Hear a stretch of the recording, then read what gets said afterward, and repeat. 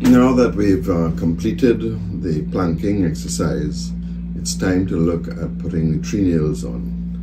I had a wonderful tool made by Vanda-lay that made hundreds of treenails in the past, and I took it out and found that the bits had become dull. Wrote Vanda-lay to see if I could order a new set, and I also wanted new sharpening stones because I couldn't find the sharpening stone anywhere. And to my disappointment, I found that Vanda-lay had in fact discontinued making this wonderful treenail maker. So we're back to making treenails using a draw plate, and I'm going to take you through that. But before, I want to just show you the Vanda-lay treenail maker. So let's just take you through it. The Dremel fits in this stand that I had gotten years ago. The Vanda-lay tool has a little shaft that screws into the standard Dremel fitting, which is again absolutely fantastic, using parts that we already have in the hobby. And then we have a series of little bits. In this case, there are 3 different heads. This one is 1 3/4, 0.05, and again it gives me an idea. I keep a treenail in there which let me know what it is. And then all you do is slip the cutting head in, tighten it up with an Allen key, and this is a guide and also protects your hand against being cut by the blade. In it goes to the tool holder, and you're in business. And then what you would do is you have some prepared dowel woods, and you would simply push them in, and it would cut the treenail and go right down inside. And perhaps that was the only limitation, is that it could only go in about 2.5 inches to 2.5 inches, because it would hit the back, and so you'd have a series of treenails. You put one side in, and then you put the other side in. The only problem I had with the tool is that it would sometimes jam inside the head, and you had to take everything out, and sometimes it was difficult to clean it. And of course, sharpening the tool became a major challenge, and then I have no idea where the sharpening stones have gone. So maybe some entrepreneur who makes modeling tools, Mr. Burns, might take a look at this treenail maker and see if we can't come up with a newer, better version than the one that Vanda-lay had built.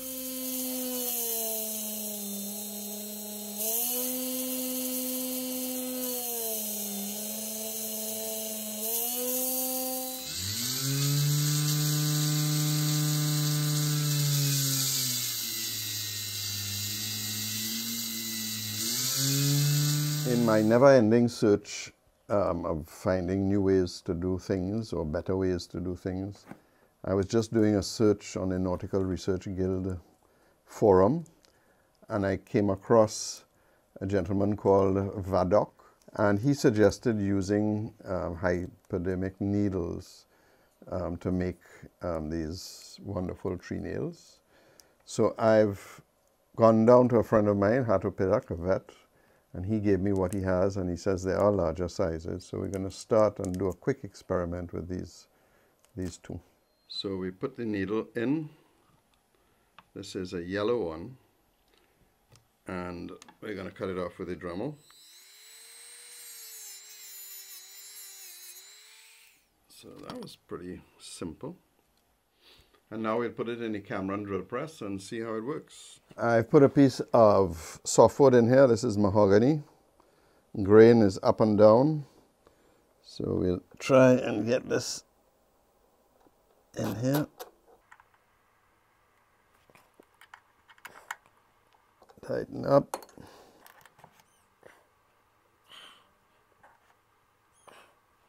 Okay, let's see what happens.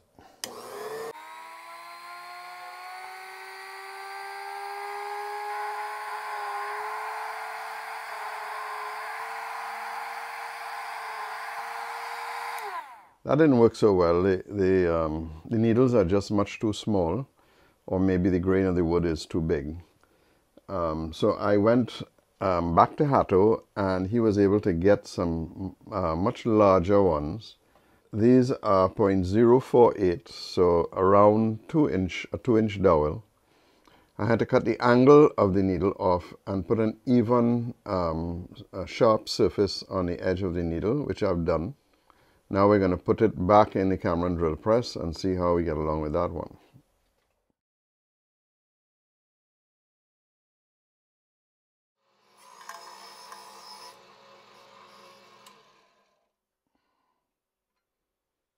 Here they are.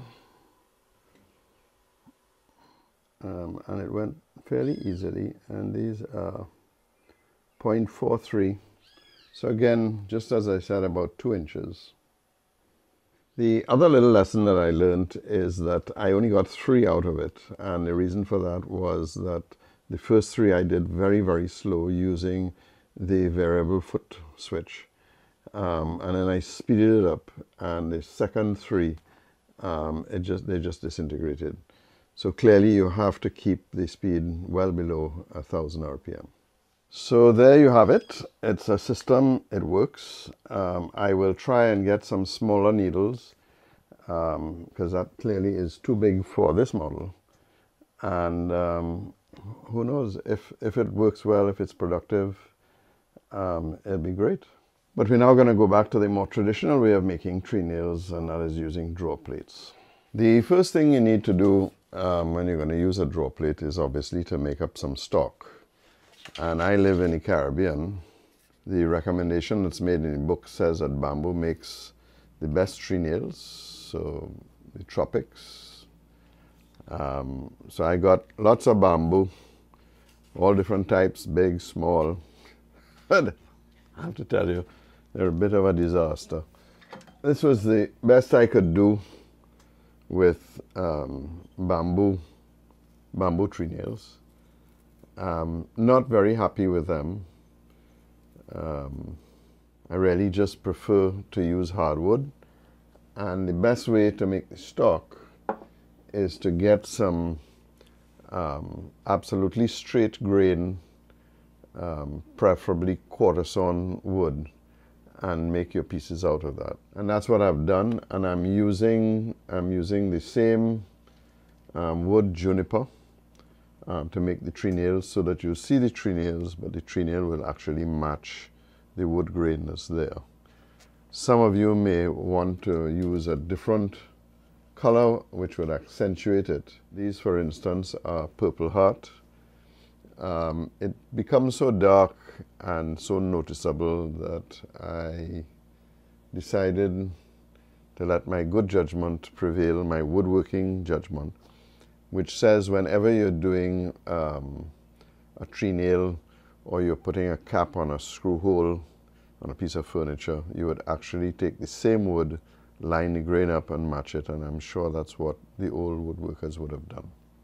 We're going to use 2 saws to do this. So the first thing is to make the stock, and we go over to the Jim Burns saw, and I'll show you what I've done. And I'm so glad Kurt Van Dam did that video on safety, because in the past I would have used very unsafe practices, and now I am using the tool that he demonstrated to us, which is here.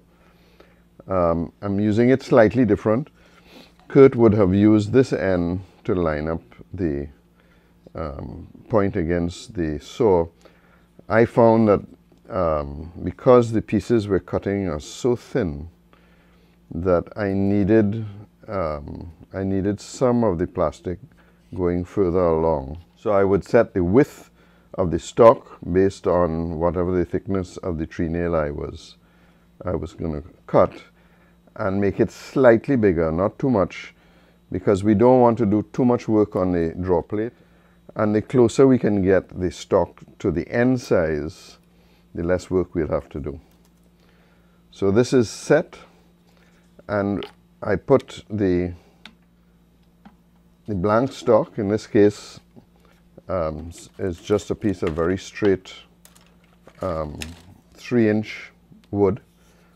The truth is, I've used very long pieces once I have it, but I have lots of these small pieces that I can use up. Again, the grain is very straight up and down. There's no cross grain. So I know when I cut the dowel blank out, it's not going to break in the middle. It shouldn't break in the middle.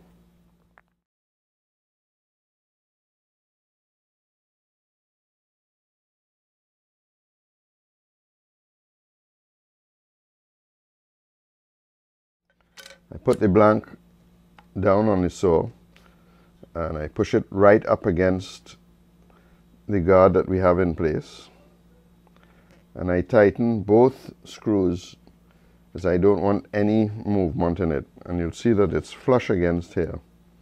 Turn the saw on and run the blank.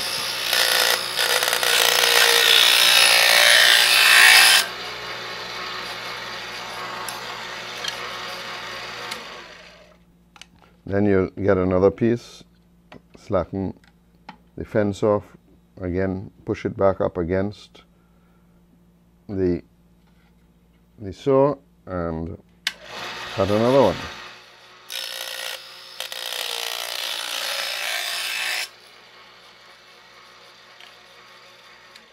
And you can see they're falling down inside.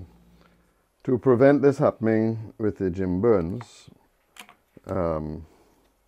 you can just simply change out the draw plate. You simply take the old draw plate out, put a new plate in, and crank the blade up, and it'll cut a perfect line on the new draw plate. And just to show you, you can use a long piece. Here is a nice long piece.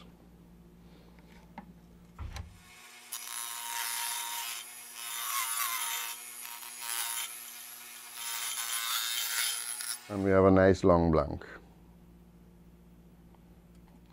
We've set up the pre-arc. It's wonderful having all these different little saws. To prevent the tree nails from falling down inside against the fence on the pre-arc, I have a simple solution. I just take a piece of Scotch tape, stick it down really very tight. Oops. And you cut it off on the edges so the fence goes on properly. And I just put a starter and pull the saw up.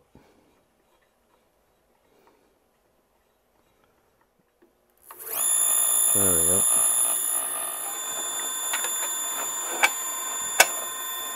And so that'll stop them going down inside. Sometimes I'll have to put 2 or 3 strips to make it thick enough, or use a thicker piece. And then when you put the fence on, you're getting a nice clean surface. I've installed this feather board which keeps the piece tight against the fence. And just turn it on and start cutting the square.